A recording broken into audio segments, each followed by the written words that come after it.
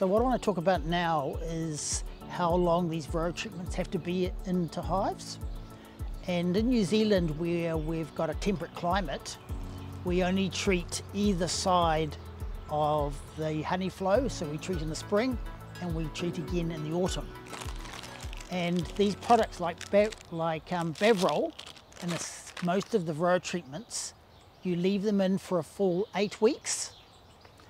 And for the New Zealand situation in the spring, it's probably not necessary, because if you put Bevrol strips in a hive, it'll kill about 95% of the mites on the bees within 24 hours. So you can get quite good control in the spring for just that little short period. But beekeepers in New Zealand find it easier just to leave them in for the full 8 weeks, because if you took them out just after a few days, you've got to make a second visit to the apiary. And in New Zealand, our apiary sites have only got about 20 hives in them, so it's very expensive on labour to do that. So we just put them in for the full 8 weeks.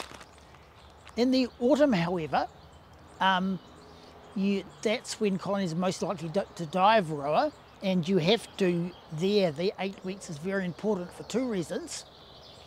You want to leave them in so that for the full 8 weeks, so the colony goes through a couple of brood cycles, just in case the mites for one brood cycle, when it emerges, don't climb into another cell quickly without being killed. But more importantly, the big problem with the autumn is invasion. And what this is that the bees are bringing back mites from somewhere else back into the hive. And when we measured in Auckland, we recorded nearly 70 mites coming to the front of a hive in the same day. So the autumn has this very long period of treatment, 8 weeks, and for the initial incursion, we had to do it even longer. And you had to take the old strips out and put the new ones in, so they got a full 16 weeks treatment to protect the hives.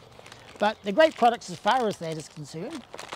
Now Australia, because of its more tropical climate, and beekeepers in Australia like to tell me that they can collect honey for a full 11 months.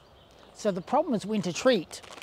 And they're big apiary sites, and if you're sticking around, putting them in just for 24 hours might be a reasonable approach to having an integrated control program, and they can be used that way rather than leaving the full 8 weeks, because they'll have some control of the mites, not as good for 8 weeks, but the residue profile is much better.